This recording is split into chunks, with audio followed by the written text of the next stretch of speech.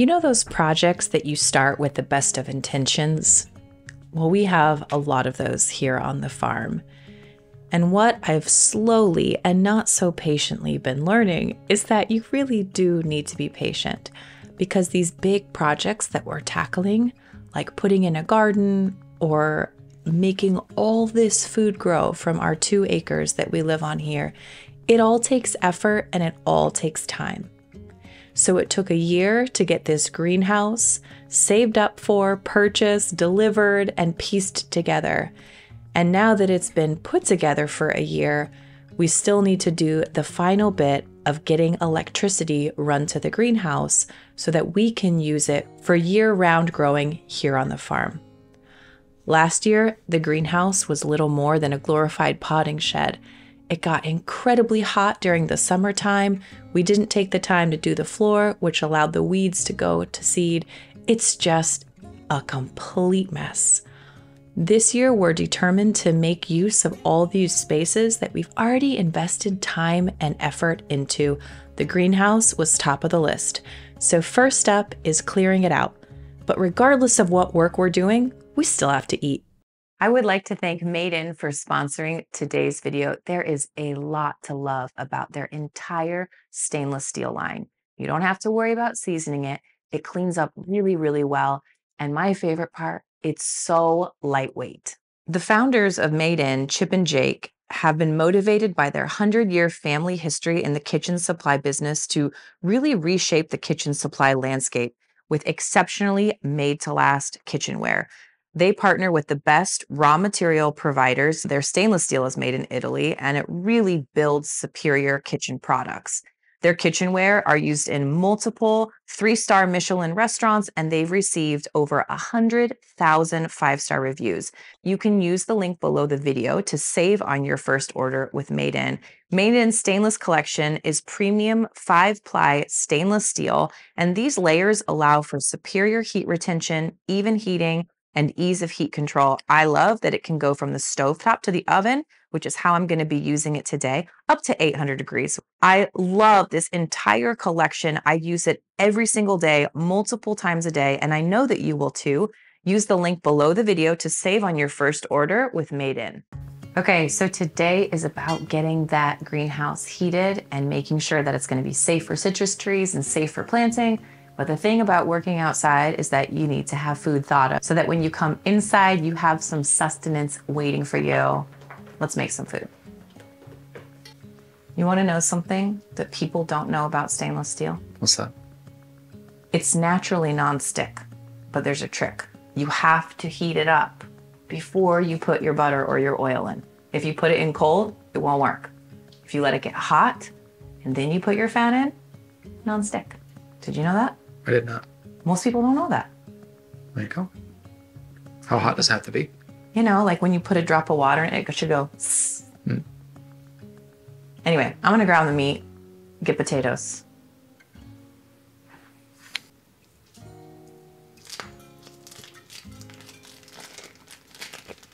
You kind of can't go wrong, can you, with ground meat?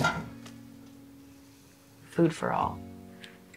And today is gonna be extra special because we're gonna add in some lamb too. We got all our lamb back from the butcher. This is still mostly frozen. That's all right. That's why I love this dish. It seems like every time we do ground meat, it is mostly frozen. Ground meat, it's like your get out of jail free meat. It's like I forgot to defrost a roast. So I'm just gonna pull out some ground meat and I'll just cook it frozen. I don't really even know why we defrost it. There's no point. You just stick it in, frozen. It's easier to cook, I guess, when it's not. It goes a little faster. It goes faster. Yeah, but I'm gonna put a lid on this. It'll cook down pretty quickly, and then we'll put in the rest of our veg. Sounds good. These potatoes held pretty well. They did. They're sprouting a little bit, but that's to be expected. Yeah. So how are you feeling about the greenhouse project on the whole? It feels good to have power. Yeah. Running to it, and just in time, because it looks like we're gonna have at least a night of -10 degrees. Just frigid. Pretty cold. Yeah. And it's gonna work its way back up eventually to maybe 20s or so. It's gonna take a few days. So it'll be a good test, I think, to see what will actually happen inside the greenhouse. I have a thermometer in there right now that records the lows and the highs each day. So our little heating unit is supposed to be able to heat and keep it within a range. So hopefully that range will be. Do you think we'll need to crank it up at nighttime when it gets a bit colder? Yes. Yeah. And giving it a few days to kind of see what it does before we put the citrus in there. Yeah, I think I'm definitely going to hold off on putting those trays out there because some of them can go to 0, which is really cold for a citrus tree, but some can't go below 32. Right. And they've been babied for years. It would be such a shame to put them out and have something go wrong. Yeah. So we got to be confident that it's going to do what it's supposed to do. But I did have an idea yesterday that I think is worth looking into. Okay. I think I would like to get, a big piece of greenhouse plastic, one that would actually fit over our whole greenhouse, and use it as an extra layer of protection. Like one whole plastic flexible sheet to go over the frame. Right. Just like you would use if you didn't have the rigid panels. You would just use the roll. Yeah. And the just sheet. to seal up all the cracks and Just make to sure make that nothing's getting out. And then you have like a double layer of greenhouse insulation or whatever. Yeah. So I think that's going to be worth doing. Well, maybe we see how it does in the super cold temperatures over the next few days. Then we'll have a really good idea kind of what to expect, because that's usually as cold as it gets here. I mean, -10 that's usually as low as it goes. That's really cold here, and it doesn't happen every year. And it doesn't stay that way for very long. And it doesn't stay that way for very long, but in the meanwhile, we'll just have to make sure that everything looks good in there, because ideally, this greenhouse will be a place to not only do plant starts in the spring, but potentially to grow in the wintertime, where we could be growing cilantro and spinach and green onions and some of those cold weather crops that are quick harvests, radishes and things, salad turnips. I mean, that would be pretty amazing to have a supply of winter veg there, cold weather crops there. And the inside is roomy enough that you could do even like a cold frame on the inside, or like a smaller greenhouse setup on the inside. Oh, I see. So you could even get warmer insulation. But when you do that, you end up almost with different zones inside. So you could potentially, if you had the heat and another little greenhouse setup on the inside, you could potentially have a pretty warm micro environment that you can grow some greens or sprouts or that kind of thing. Yeah. And or some warmer weather things, that really can't go low, or maybe even overwintering some of the things where you could dig up a pepper plant, theoretically, put it in a pot, put it in the greenhouse, even protect it further in the greenhouse, and potentially harvest from it. I mean, that's a huge season extender for us. So that's very exciting. So this is one of my oldest, most used, most tried and true recipes, and it is so incredibly humble and simple. I'm literally just going to cook that ground meat until it's browned. I'm going to add in potatoes, whatever dried seasonings I have or fresh herbs I have. I have a little bit of parsley still from the garden, a bunch of butter or olive oil or tallow, some sort of fat to kind of bring it all together. And then I'm just going to put it in the oven and let it cook until the potatoes are tender. It's truly the most dead simple recipe, but it's one that people love. And then when it comes out, you can serve it with a sauce, or you can just serve it as is with maybe some chopped greens over the top, maybe some more fresh herbs. You could add in some little tomatoes if you have them, or roasted red pepper, or, just crumble some feta over the top. Endless possibilities, super simple ingredients.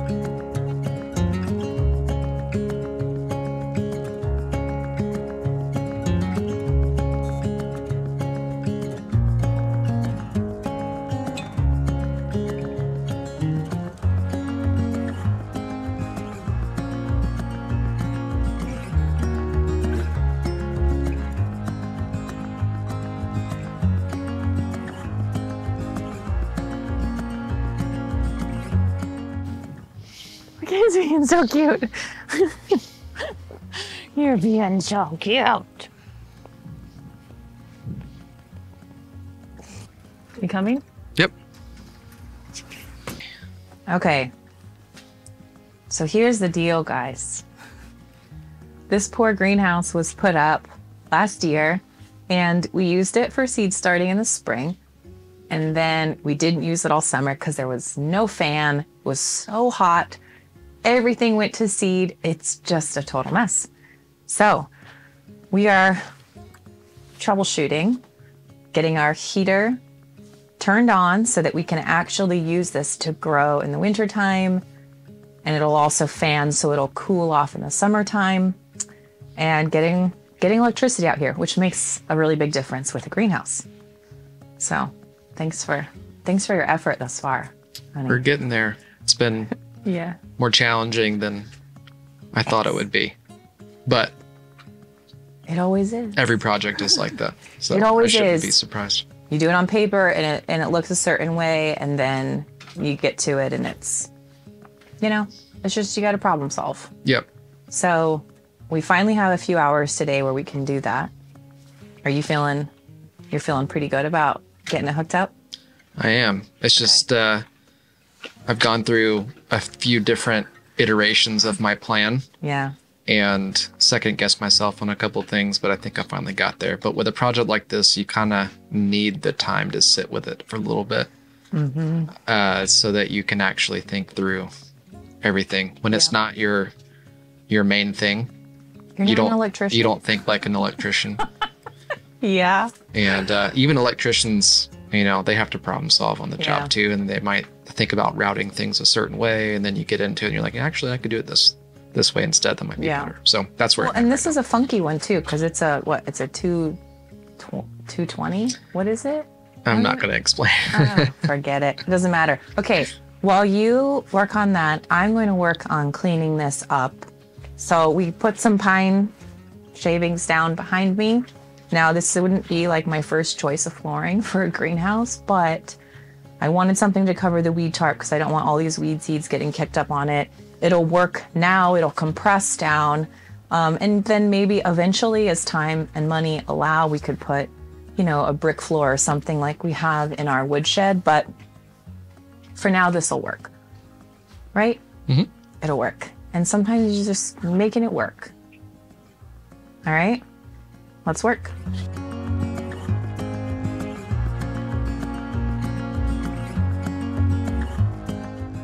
Digging the trench was the priority of this project because we knew that the winter freeze was coming and that the snow was coming, which meant that we really needed to get that done first up.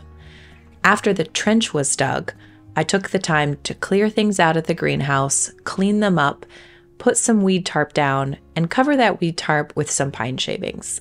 Like I mentioned, this isn't my first choice, but this is what we needed to do to just get it covered and at least suppress the weeds for a while. Stuart has been doing a lot of research on figuring out how to get electricity run, and he decided to tackle the project himself.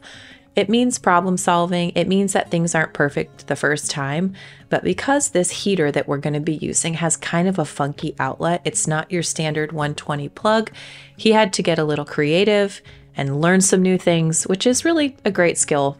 We've learned a lot thus far.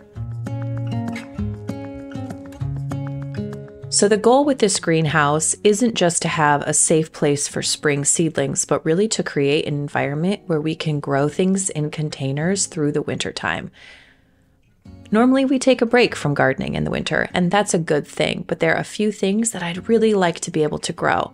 And on top of that, we currently have 13 citrus trees living in our bedroom, and they would be much happier to be outside where they can have a higher humidity and more sunlight every day. So really, this is about having a place that we can have our spring seedlings and grow throughout the winter and house our citrus trees that need a much warmer environment than we naturally have here in the middle of Washington state.